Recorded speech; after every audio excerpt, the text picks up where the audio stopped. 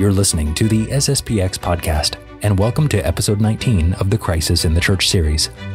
Today, we're going to dive into the Second Vatican Council itself with Father William MacGillivray. This is the first of 3 episodes on the Council. After having reviewed the preparation for the Council in our last 2 episodes, today we will see what happened during the first session in the first year and a half or so of the Council. We'll see how the Neo-Modernists came to the Council absolutely prepared and, in effect, caused the first session to end with nothing accomplished, and how a group of Council Fathers, the Rhine Group, would go back home after the first session and prepare to reshape the course of the rest of the Council. If you'd like to learn more about this series we're doing on the Crisis in the Church, or go back and revisit our previous 18 episodes, or if you want to support this project, please visit sspxpodcast.com/crisis.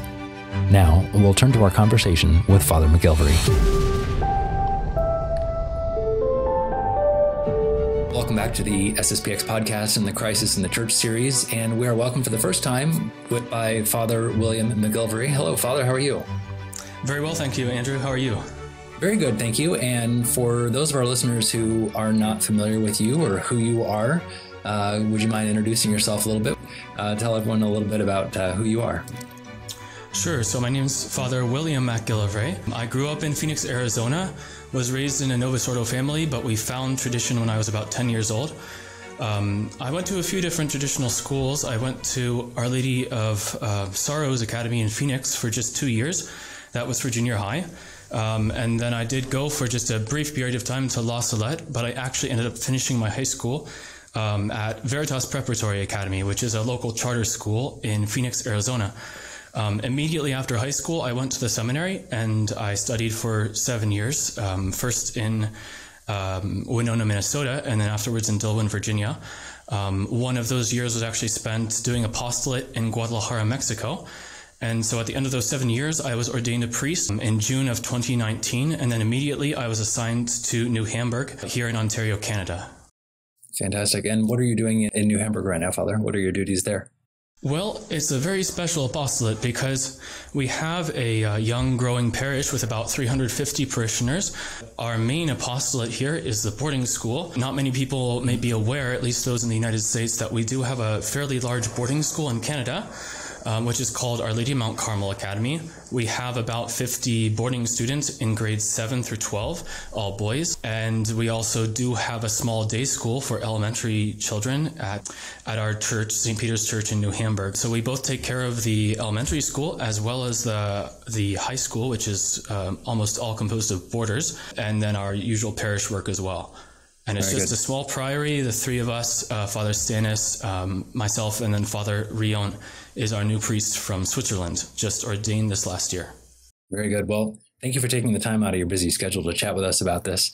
And we're going to be following up with what we did with Father Loop last time, and that is we've already talked about the preparatory period of the Council, and now we're going to dive into the Council itself. We're not going to try and fit the entire Second Vatican Council into one episode here, I don't think.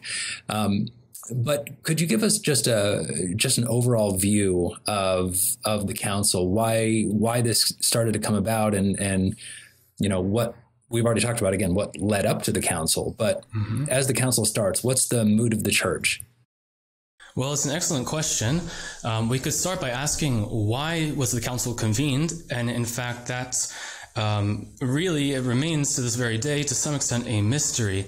It was, let's say, supposedly a sudden inspiration from above that appeared in the mind of Pope John the 23rd.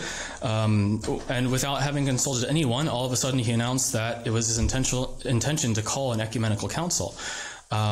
The curious thing is that there was no specific heresy or error that he intended to combat by means of a council. Usually in the history of the Church, the ecumenical councils are kind of like desperate last-minute measures to stop a heresy which is spreading and posing grave harm to souls, threatening the very life of the Church. And the ecumenical council is like the last resort. Nothing else has worked, so now we have to call everyone together and define very clearly what is the Catholic teaching on this or that particular issue. What's quite curious with the calling of the council by Pope John the 23rd is that he himself says, we might not agree, but he says there are no major errors that need to be combated in the church today. Everything is fine. Really, the main problem is that the church is out of touch with modern times and is failing to speak to modern man in a way that he understands and identifies with. So it's necessary to have a kind of aggiornamento, or updating in the church. In fact, I believe there's an episode where one of his cardinals asked him, Holy Father, what is it that you want to do at this council? And in order to answer him, the Pope didn't say a word. He just went to the window and opened it up, as if to say, the church is stagnant, it's old, and we need to let some fresh air in. Wow. So this is, again, something unique, very much in the history of the church. It's funny. I'm thinking back to, again, the very first episode that we did with Father McFarland and talking about the crisis in the church. And we're used to talking about the crisis in the church, but at this point, there really was no crisis in the church. There was certainly modernism. There was certainly neo-modernism popping up, but there was not really this crisis in the church. There was no reason for this. Sure. I mean, let's say at least that the crisis wasn't evident. You could say that it was there, kind of latent, like a spring that's coiled up and waiting to be released. But let's say in the vision of the Pope himself, who called the council, there was no crisis. It was something that was not apparent to them. It would only become apparent shortly afterwards, when all of the bishops of the world come together, and it becomes evident that there are some who are very liberal-minded and who want to transform the church in a way which isn't compatible with her apostolic origins. Now, could we talk a little bit, Father, about how a council works? It's very different from, say, National Convention, something like that, where they come, they meet for a few days, and then it's done. Councils are done over a very long period of time, and there's usually multiple sessions. Is that correct? Absolutely. In the case of the Second Vatican Council, there were 4 sessions, each of which took place between the months of September or October to December of each of the 4 years of the council, so 1962, 1963, 64, and 65. And that's fairly standard. The First Vatican Council, for example, only lasted about a year, but that's because it was cut short by the invasion of Rome by the Freemasonic forces. And so that's rather an anomaly, but usually an ecumenical council can last easily a number of years. I believe the Council of Trent, for example, it lasted a number of years before it was interrupted and then reconvened later on. So it's usually something that drags out over a significant period of time because, of course, there are grave issues to be discussed and everyone's opinion needs to be heard. And this was even more so the case with the Second Vatican Council, since by far it had the greatest numbers of representatives or bishops coming throughout from all over the world.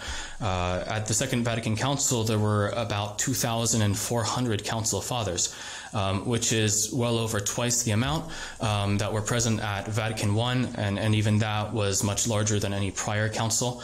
So as we move through these recent councils in church history, each one is much bigger than the previous one and therefore requires more organization, a more complex administration, and lots of time needs to be given to debating each of the documents before it's proposed as something definitive. Who makes up a council, Father? Is it all the bishops in the world? Are they invited? Is it certain people are chosen? Well, it's an excellent question. If it's an ecumenical or worldwide council, in principle, all of the bishops of the world would be invited. Obviously, that's a practical impossibility. It's sufficient that the bishops of the world be represented by some kind of a, let's say, moral majority or let's say a sufficient number so that you can say, morally speaking, the entire world is represented. But what's essential is that, there be a certain representation of the bishops of the world, but joined to the Pope, who's the head of the council and who guarantees its infallibility. Okay. And so these bishops or cardinals or, all the bishops are given some sort of an idea ahead of time. They're given some preparatory documents. Here's what we want you to bring to the table, essentially. Absolutely. Obviously, it would be a mess, really, if all the bishops were invited and then on day one the floor was just opened up and you started asking around, well, what do you want to talk about today? What are we going to define today? It's necessary for there to be what we call preparatory schemata, which means that bishops, cardinals, important clergymen, members of the Curia are selected by the Pope in advance and entrusted with the task of preparing documents which are going to form the basis of discussion at the beginning of the council. And those documents can be taken as they are and accepted. They can be tweaked, amended a little bit, or they can be rejected altogether. I don't know if it was something that ever happened before Vatican II, that the preparatory schemata were altogether rejected.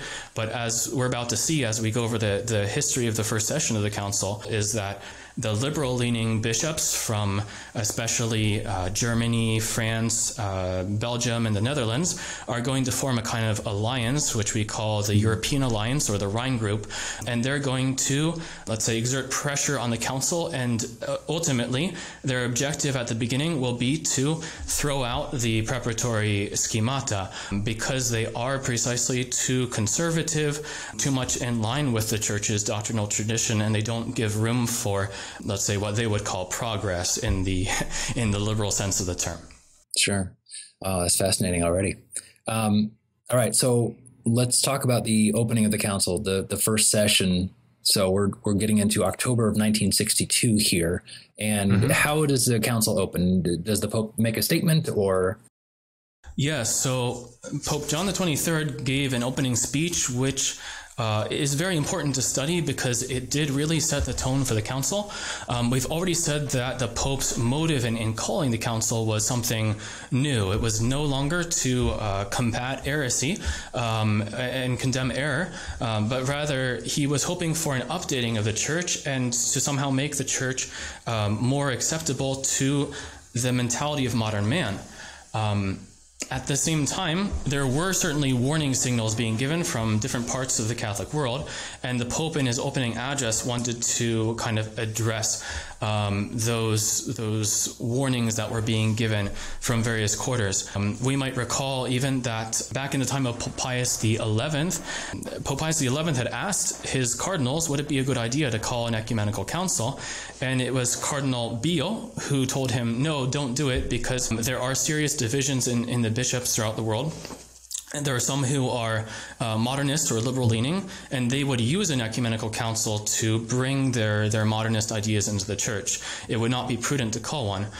And then we have, of course, the warning of Our Lady of Fatima contained in the mysterious third secret, which wasn't yet published, and it seems still has not been published in its entirety, where Our Lady seems to warn about the danger of a apostasy within the church and even in the highest members of her hierarchy. And this third secret, we know, was shown to Pope John the 23rd, let's say, to be revealed by him in the year 1960. This is what Our Lady had asked of him. And we're told by cardinals or members of the Curia who knew him that he opened up the secret in the presence of Cardinal Ottaviani and certain others, read it, and then put it away in an archive in the Vatican and said, basically, this prophecy is not meant for our times. It can't be for us. Why do I bring this up? It's because, let's say, Pope John the 23rd was a very optimistic character, and he was convinced that the modern world was more open to Christ than ever before, and that all we need to do is call the bishops of the world together and manifest our Catholic unity and the beauty of our Catholic religion, and the world's just going to buy it all up. Everyone's going to love it.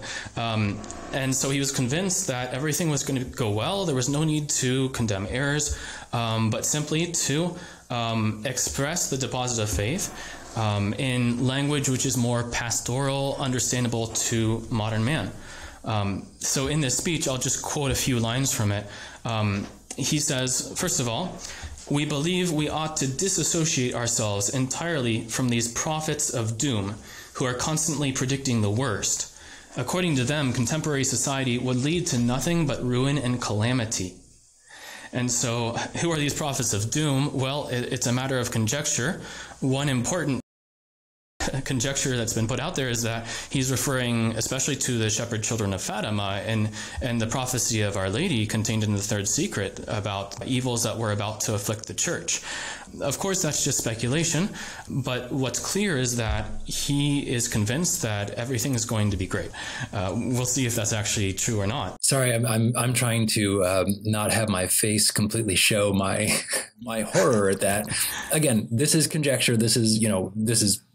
But it's very probable that this is what he's referring to, and the fact that he's referring to a Marian apparition as a prophet of doom, almost just saying, not a huge deal. I mean, again, totally putting words in his mouth here, but goodness. Well, it really is a mystery of iniquity how it's possible that the popes would have been able to ignore the request of Our Lady to consecrate Russia to her Immaculate Heart. And even we're talking about some very good popes like Pius XI, Pius XII, who otherwise were excellent. Pius XII, for example, consecrated the world to the Immaculate Heart of Mary, but omitted the mention of Russia. Right. So even before Pope John the 23rd, you have this unfortunate phenomenon where the popes, they to a greater or lesser extent pay homage to Our Lady of Fatima and promote the cult of Fatima, but they aren't very obedient in complying with Our Lady's request. Right. And if that was the case with great popes like Pius XII, what are you going to expect with one like John the 23rd, who as we're going to see, is some kind of a moderate liberal? Right. Certainly not as liberal as many of the Council Fathers at the time, but he was a kind of pope who always wanted to find the middle ground between opposing factions, and so he kind of toe the line between modernism and the Church's traditional teaching. Right. He was at the very least open to these ideas. For sure. Right. For sure. Oh, I'm sorry, I interrupted you, Father. Go ahead with the rest of the opening statement there. So anyways, point number one is that Pope John the 23rd is saying we want to have nothing to do with these prophets of doom. Humanity is, in fact, progressing towards bigger and better things. As he said, humanity appears to enter a new order of things. What exactly this new order is, hard to say, but he's convinced that it's something very positive. The second point in his speech is that, well, the objective of this council is to present, let's say, the sure and unchangeable doctrine of the Church, but according to the methods demanded by modern day thought. And Pope John makes this distinction, a very dubious distinction, that the deposit of faith, and I'm quoting him literally, the deposit of faith is one thing, but the way it is presented is something quite different. In our teachings, we must have recourse to a style of presentation that is especially pastoral. So two things there. One, we're saying that we can change the way that we present the faith, and that's okay because the deposit of faith remains the same. It sounds nice in theory, but in practice, once you start presenting the faith in a radically different way, that's going to lead to differences in belief. But moving on beyond that, he also uses the word pastoral, which is going to be like a buzzword in the council. And everyone is going to be using this word pastoral, pastoral, pastoral. What does it actually mean? It's never defined, of course. But it's going to be a tool for introducing especially very dangerous ambiguities into the council on the pretext that, we're not speaking to theologians here or using the terminology of scholastic theology. Rather, we want to make what we're going to say presentable to modern man, and so we have to use this kind of ambiguous pastoral language. Quickly, just to slip in the third and last point that's worth mentioning here, and it has reference to the first two. Because everything is great in the world and in the church at large, there's no need to issue condemnations of error. And also, because we wish to be pastoral and our focus is not to define the truth, there's no need for definitions or, on the other hand, condemnations. So Pope John says, rather than condemning, the Church better responds to the needs of our age by emphasizing the wealth of her doctrine. So basically, there's no need to be so severe with everything in this council because there's nothing bad happening. Again, I'm overly simplifying things. Sure. There's nothing bad happening, so we don't need to be super severe about things. We can just be pastoral and talk about God's mercy and love, which exists, but we don't need to focus on judgment or condemnation. Exactly. Okay. So this kind of sets the tone then for, I mean, we're looking way ahead now, but this kind of sets the tone not only for the council, Father, but, and correct me if I'm wrong, but it seems to set the tone then for the entire Catholic Church for the rest of the 50 years, 60 years since then. Well, sure, of course. The emphasis is always going to be on those, especially those aspects of our religion that man might find comforting or consoling. We'll talk a lot about God's goodness, his mercy, his love, but we're going to silence all things which can be in some sense negative or make us uncomfortable. God's justice, the evils of heresy and schism, and let's say judgment, death, hell, purgatory, anything which would cause discomfort, especially to modern man, and make religion seem like something burdensome or odious to him. Those things we're going to, let's say, overlook or omit to mention out of this spirit of being pastoral. Right. But obviously not pastoral in the true sense of the word. Right. Makes sense. So these are the opening statements that Pope John the 23rd gives. And then as we get into the council, we will see some of the, I guess, intrigue starting to happen. Is that the right word I guess I could use? Yes, exactly. I mean, it's true that always throughout the history of the church, her councils have been subject to maneuvers or intrigues of one sort or another.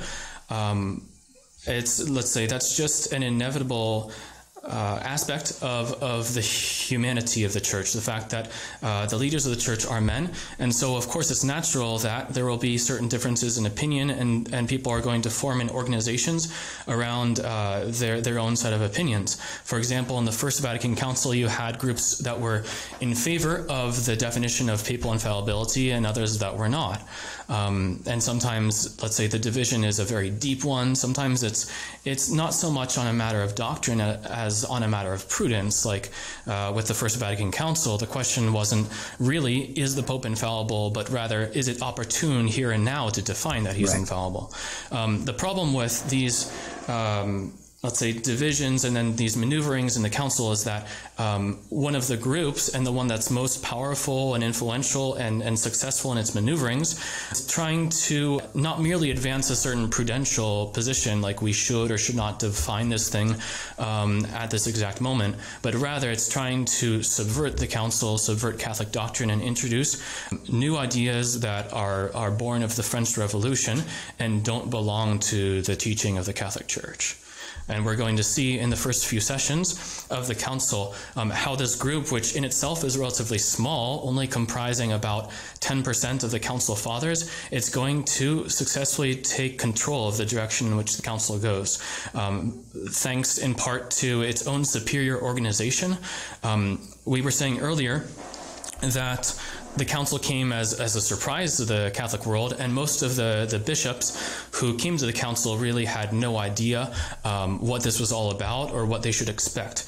Whereas it was really the liberals, and just the liberals, who already had a predefined agenda and things that they wanted to accomplish. And they saw this as the opportunity that they'd waited many years for to finally have an impact on the church at large.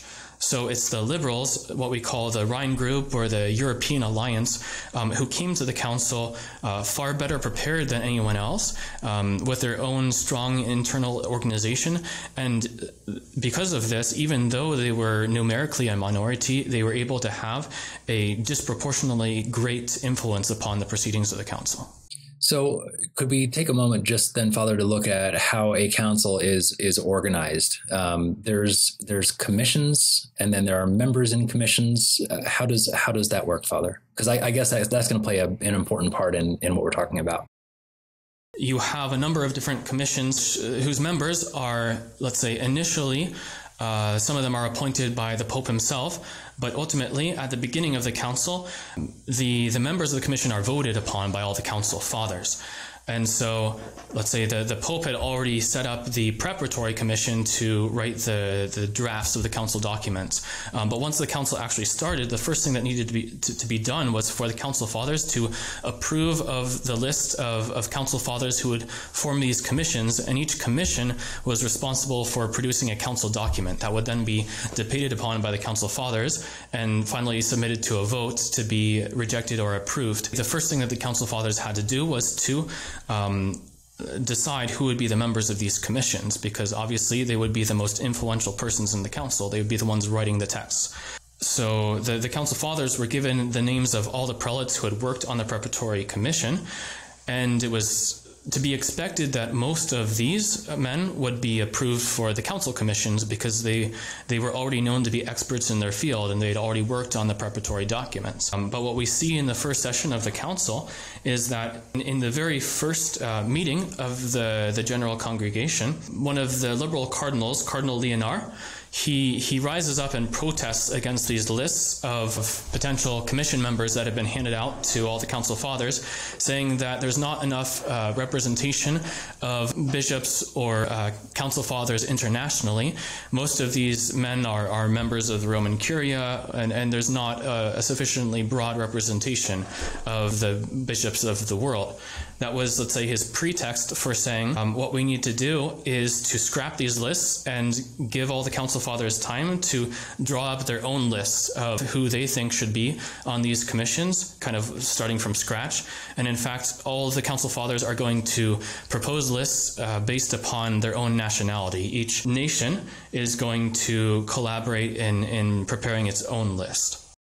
And I'm looking at some of the notes that you had passed me before we started talking about this, Father. And, you know, it's interesting at the top of the podcast, Our Lady of Fatima comes up very prominently. And I'm looking at the date that this vote happened and where this protest happened by Cardinal Leonard. And it's October 13th. So, I mean, maybe I'm just reading into things, Father. I don't know. But that seems like something, maybe. Yes, well, this is certainly the beginning of the end. Whatever good may have been accomplished by the council, it was really overturned or kind of nipped in the bud here, because what's about to happen is the preparatory commissions, which had been staffed by generally very sound, good theologians, they're about to be disbanded, and all of these liberals are going to be placed on the council's commissions. And because they have also the Pope's sympathy, that's an important thing, is that the Pope was good friends with certain of these members of the Rhine Group, such as Cardinal Swenens, for example, who had just been created a cardinal by Pope John the 23rd. There was these personal friendships that were already formed, and so the Pope was very sympathetic to their requests, and he ended up approving 88 of the 109 candidates that they proposed. So in other words, they got almost everything that they wanted, and these 88 candidates formed more than 30% of the total number of council fathers on the commission. So they were able to achieve a disproportionately great representation in the drafting of the schemata, because again, the Rhine Group, they only numerically constituted about 10% of the council, but their members constituted more than 30% of the conciliar commissions. Wow. So this is a big victory for the liberal wing, for the Rhine Group already, just in the opening days of the council. All right. So as then the first session of the council continues, what do we see happen? Are there things that were discussed or things that were passed? Sure. So let's say the first objective of the Rhine Group was to get their own members on the conciliar commissions. Their next objective was to block the preparatory schemata, which they didn't like because these documents were far too traditional and conservative. And so how did they do that? Well, their tactic was to postpone discussion of these schemata, except for the one which they found to be more or less acceptable, which was the one on the liturgy, which was, let's say, the liturgical commission was the one preparatory commission that did have a number of liberal members on it, including very significantly Father Bunini, or perhaps he was Monsignor at the time, I'd have to check. Anyways, Bunini, he was the architect of the liturgical reforms of 1955, so the Holy Week reforms, as well as the 1962 reforms. And he was eventually going to be the architect of the new Mass. And years later, it would be discovered that, in fact, he was a Freemason. His name would be published in the list of Italian Freemasons, and this would result in him being expelled from his official positions that he held at the Vatican. But anyways, at the time, he was an undercover Freemason, and he was the secretary of the liturgical commission. And so of all the preparatory schemata, this one on the liturgy was the one that was the most acceptable to the liberals. And so their tactic was, well, let's talk about this one first because it's already got a lot that we like and that we can work with. And we're just going to postpone for now discussion of the other documents, which will ultimately result in them being ignored or overturned. Wow. So basically, the first session of the council ends with not a lot happening. It kind of ends with, I don't want to say a whimper, but nothing is really happening in this first session. In fact, that's absolutely right. So not a single document is approved by the end of the first session. All that's been done is to change the members of the commissions and to begin discussion of the document on the liturgy. But that's it. And for the Liberal Party, that was a great victory because they obtained their two objectives. One was to get their own men on the commissions, and the second objective was to eventually reject altogether the preparatory schemata. But in order to do that, they had to kind of use an indirect approach, just simply delaying discussion of these things and focusing on the one document which was acceptable to them. So the council is on pause until the next session then, which would be in 1963. But before that happens, I'm sure there's still discussion. There's still things happening. Various bishops are going home. And were there meetings, informal or formally, among some of these council fathers about what would be happening and taking place? Absolutely, especially the German-speaking bishops. So they were the most active in planning for the next session of the council. And they held two major meetings between the first and second sessions to produce alternative schemas so that when they come back for the next session, they can say, you know what, over the course of the year, while we were waiting for the second session, we've elaborated these alternative schemas, which are in fact much more in line with Pope John the 23rd had asked for at the beginning of the council. They're more, let's say, open to the ways of thought of modern man. And so why don't we vote on, let's say, substituting these for the original documents prepared by the preparatory commission? Are they taking the schemas that were already existing and then just reforming them, or are they completely saying, let's do something new, something totally different that wasn't even discussed in the preparatory schemas? These documents that the German-speaking bishops prepared for the beginning of the second session, they were written, for the most part, by Father Rahner, who's one of the leading liberal theologians. In fact, he's really, let's say, the most influential of all the theologians in the Second Vatican Council. And so he was really behind all of these documents, which were to be proposed during the second session as alternatives to the original documents. And this is the same Father Rahner that we were talking about with Father Bormeau just a couple episodes ago when talking about De Lubac and the New Theology. So this is the same Father Rahner who's This is the same Father Karl Rahner, exactly.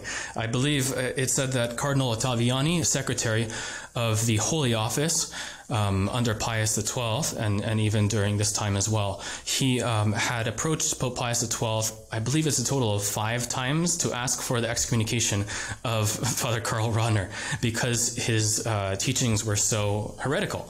And it's this priest, this theologian, who's going to be the most influential of all the council fathers at the Second Vatican Council. He's also, interestingly enough, Pope Benedict XVI's mentor at the time, so Cardinal Ratzinger. He was, at the time, Father Ratzinger, and he was working under Karl Rahner as one of his protégés at the Second Vatican Council. And again, not to go back in our podcast history here, but again, talking with Father Bormeau about this, he had proposed, probably one of the Humani Generis by Pope Pius XII that condemned this new theology. He was saying, it's a great document, but if I could say that there's one thing wrong with it, it's that he didn't explicitly name who these people were, and he probably should have, looking at Monday morning quarterback here. But I wonder what would have happened if he had named Rahner in there. Maybe things would be different. Sure. I don't know. Sure. It is unfortunate. There seems to be perhaps a certain weakness in Pope Pius XII, an unwillingness to condemn individuals, and in general, a reluctance to pass judgment on people.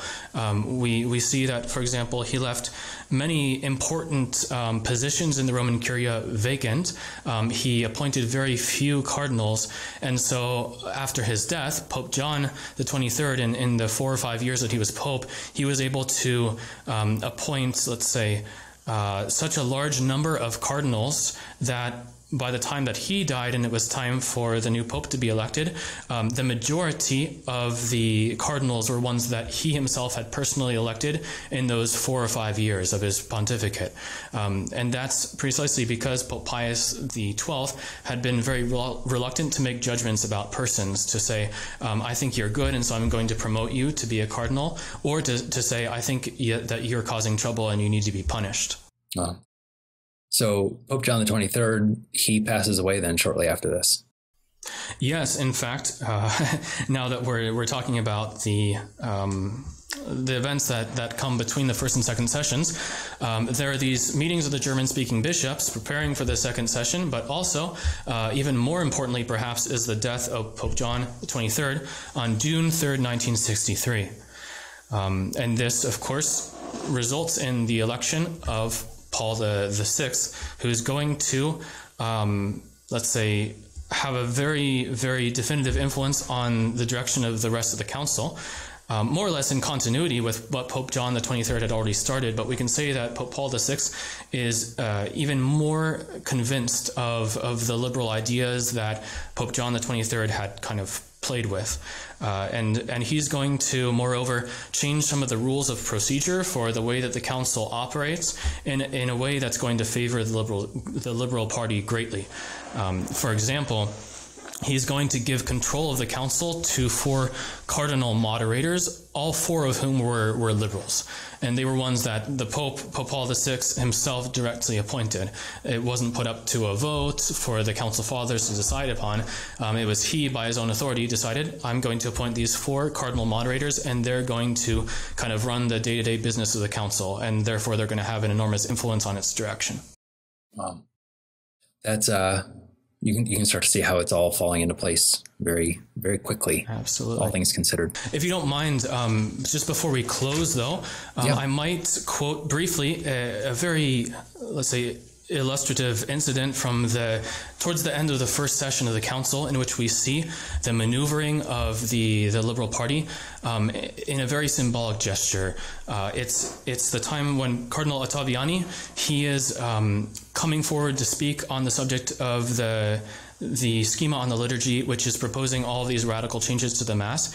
He comes forward to protest these changes, to say, hold on, the Mass is a very sacred thing that we can't just tweak or change at our pleasure. And he's addressing the entire council on this very important subject, but he starts to run over his time limit. And so I'll just quote this from Father Wilchen's book. I could be mispronouncing his name, but anyways, it's the Rhine flows into the Tiber, a very famous book on the history of the Second Vatican Council. So Father Wilchen says, on October 30th, the day after his 72nd birthday, Cardinal Ottaviani addressed the council to protest against the drastic changes which were being suggested in the Mass. Are we seeking to stir up wonder or perhaps scandal among the Christian people by introducing changes in so venerable a rite that has been approved for so many centuries and is now so familiar? The rite of Holy Mass should not be treated as if it were a piece of cloth to be refashioned according to the whim of each generation. Speaking without a text because of his partial blindness, he exceeded the 10-minute limit which all had been requested to observe. Cardinal Tisserand, Dean of the Council Presidents, showed his watch to Cardinal Alfrink, who was presiding that morning. When Cardinal Ottaviani reached 15 minutes, Cardinal Alfrink rang the warning bell. But the speaker was so engrossed in his topic that he did not notice the bell or purposely ignored it. At a signal from Cardinal Alfrink, a technician switched off the microphone.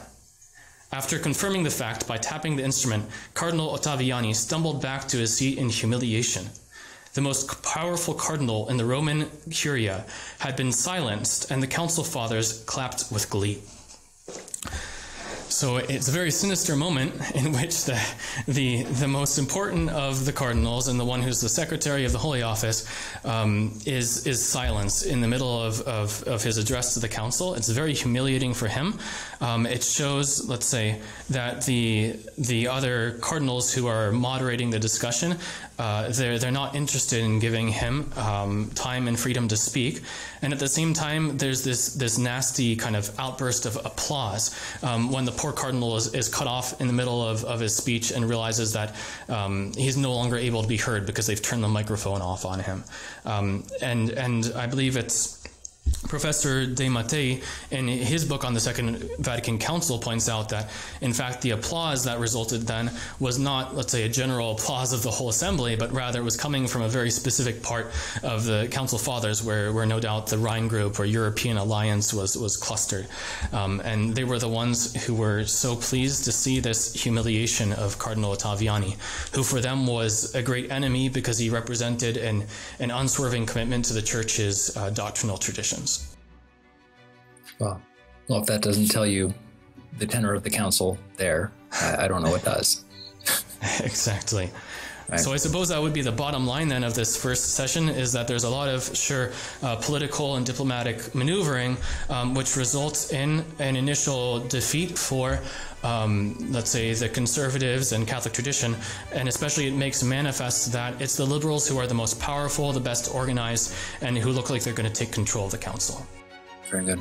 Well, Father, thank you for your time. I'm looking forward to diving into the second session with you next time. All right. Thank you so much. Thank you for listening to and watching episode 19 of our Crisis in the Church series here on the SSPX podcast. In episode 20, we're going to welcome back Father MacGillivray to review what happened in the second and third sessions of the Council, two of the most momentous periods of the Church's 20th century. We'll also look at the problems with the ambiguity in conciliar statements, and we will learn what a neo-modernist time bomb is. If you have a question on the topic of the crisis, please feel free to ask it at sspxpodcast.com/crisis. Please share this episode with someone who you think might enjoy it, and if they don't know what a podcast is, please show them so that they can take advantage of all our episodes. And if you have the ability to set up a monthly recurring donation of $5 or $10 or $20 on sspxpodcast.com, it would help us immensely to complete this Crisis in the Church project. Until next week, thank you for listening, and God bless you.